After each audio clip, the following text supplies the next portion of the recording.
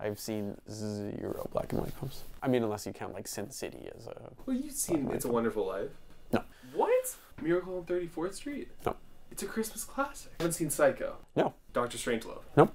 Angry Men. No. I know what these movies are. I just haven't seen them. Touch of Evil. Nope. The Third Man. Nope. Citizen Kane. Nope. Citizen Kane I know is often regarded as like the greatest movie ever made, but I've never seen it. To Kill a Mockingbird. Yes, I've seen To Kill a Mockingbird. To Kill a Mockingbird I think I had to watch in high school when we like read the book or something like that. Have you seen Casablanca? No. Like I said, Sin City. Does that count?